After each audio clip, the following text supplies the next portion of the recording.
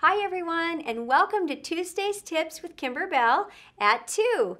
My name is Lauri, and today we are talking about embellishments again. This whole month we've been talking about embellishments and tips on embellishing. There's a lot of times where you make your quilt and then you get to the embellishments and you're like, oh, I don't know, it's going to take too long to finish things up. Well, these tips and tricks are here to help you get this done quickly and efficiently. So today we're going to talk about top stitching buttons. So on our quilt today, and I love this, we've got our Vintage Boardwalk quilt. There's lots of places where we have got buttons, and there's some right here. We've got a few, one right down here. Love that. Isn't that a cute one, the watermelon? We're going to move across over here, and there's buttons on top of these cute little pull flowers. And if you watch one of our earlier videos, shows you how to use the pull flower, the 1-yard pull flower, and cut it in half. And you can attach that as well. And there's a lot of buttons involved. And I wanted to show you today how you can top stitch those buttons without having to try to reach and hug your whole quilt and try to sew, all the way through and then hide your thread. This is a much easier way. I call it top stitching a button. I don't know if that's an official term, but that's what I like to call it. So the first thing I like to do is, I'm going to move this forward a little bit so we can get a good view. The first thing I like to do is place my buttons, and a couple of those slid off because I'm placing them. But what I do is I place my buttons and then I mark where my buttons are going to be. And you can use anything you want really because your button is going to be over the top of it, but I like something just in case I change my mind where I can mark it. So I had my sunglasses right here, so I'm going to mark there. And then you can see where my watermelon is, and I love that it's tucked inside that truck. So I'm going to put a hole right there, or a little mark.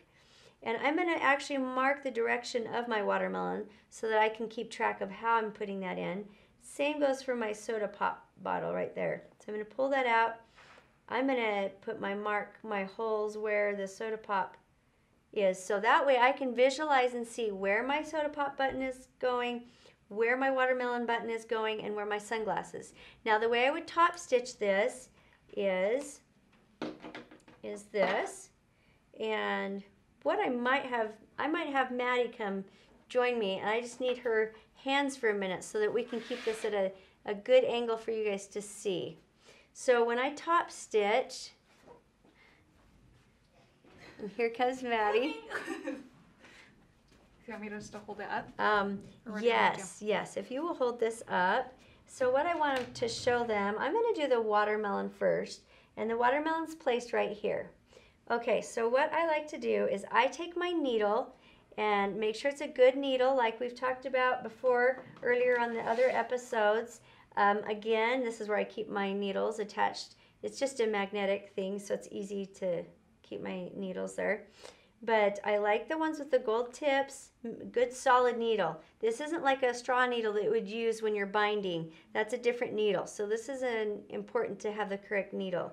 Now the reason I like this needle is because it will go through some of the stiffer layers or vinyl, if you will, but make sure that your needle pulls through the back side of the hole on your buttons, okay? Don't get such a big needle like a darning needle that you can't pull your thread through, okay? That's the first thing. The next thing is make a good size knot right here, okay? So now the first thing I do is I go through the top part of my, and if this is a big quilt, it's a little bit easier to do. I just go through the top part and I just grab the top part right there, do you see that, of the fabric. And this is to avoid having to go all the way through the back, because that's the whole problem of a great big quilt, right? Is going all the way through the back. So I go through the top fabric only. Then I go through my button, and I'm going to go through the top hole in my button first, and then I'm going to come back down while I have the button in my hand, okay? So now I've got both of those right there. Now, depending on where I go through again is where I'm going to place the button.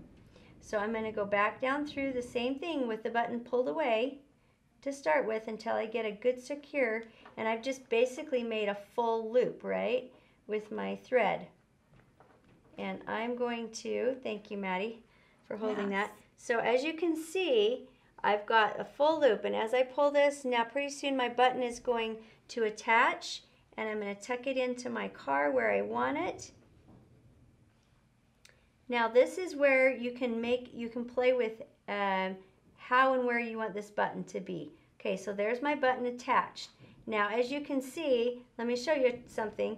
When I pull this tight, it's more sideways because I went down and up sideways. So make sure, for example, when I'm doing my Coke bottle, I'm going to want to angle my needle.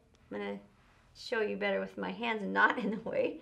I'm going to angle my needle so I go down and up at the angle of the holes, if that makes sense. That way it stays in that direction. Does that make sense? So my watermelon is actually sitting in my truck, and I like that actually better than I think the way I had it before. So I'm going to go ahead and leave that. Now, because I've used 2 strands of this, you really don't have to go through many more times. You only have to go through a couple times, and your button is going to be secure. And so I'm going to do it one more time. So I pull back a little bit. I'm going to go through, since I've already gone through my fabric, now it's going through the buttonhole again. Okay, and back down through the buttonhole. And I'm just going to hold the back just for, like, to hold this still, right? Because that's hard to show you while it's wiggling. So I've gone up and down through my button again, okay? And because it's all on the top, I can snug this up, okay? So I'm just going to snug this up, and as you can see, my button's right there. And then I'm just going to tuck it inside my truck. It looks great. So now I'm going to tie it off. Now to tie it off, I simply take my quilt and I just bend it so that I can see the top, and I simply do a whip stitch knot. I just do a whip stitch knot right from the top. Okay, so I'm going to make the hole. I'm going to grab my thread. I'm going to do it one more time. I'm just really tying a knot around my thread on the back side of that, and now I'm done. And now your button, I'm going to tuck it back in that cute little truck. Now my button is attached. So it's cute. on, and I didn't have to go through the back at all.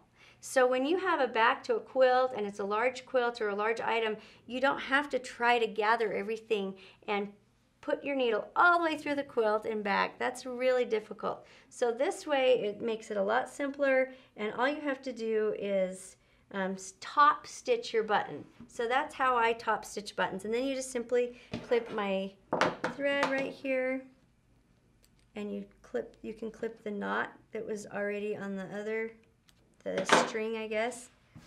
And there we go. And your button is on. And I love this. This is a great method of putting your buttons on without having to go all the way through. That is so cute. Could you do that with like any of the buttons? Like we have like Vintage Boardwalk. Could you do that with any of those? Absolutely, yes. So for example, the button that's right over on this side, that's how we did those. Cute. Because it's so much easier to go ahead and just top stitch them. Yeah. So simply, you're just bending the fabric from the top, and that's much easier to do than trying to go all the way through and then lift the quilt over and find your back and then go back through again. So top stitching your button. Hopefully that's a helpful tip to you. If there's any other questions, make sure, I've already got Maddie up here, so you have to type those questions in. She's not reading them. So we appreciate your viewing us today, and I appreciate Maddie coming up on the spot. She is a gem. Thank you so much for joining us today. Bye-bye.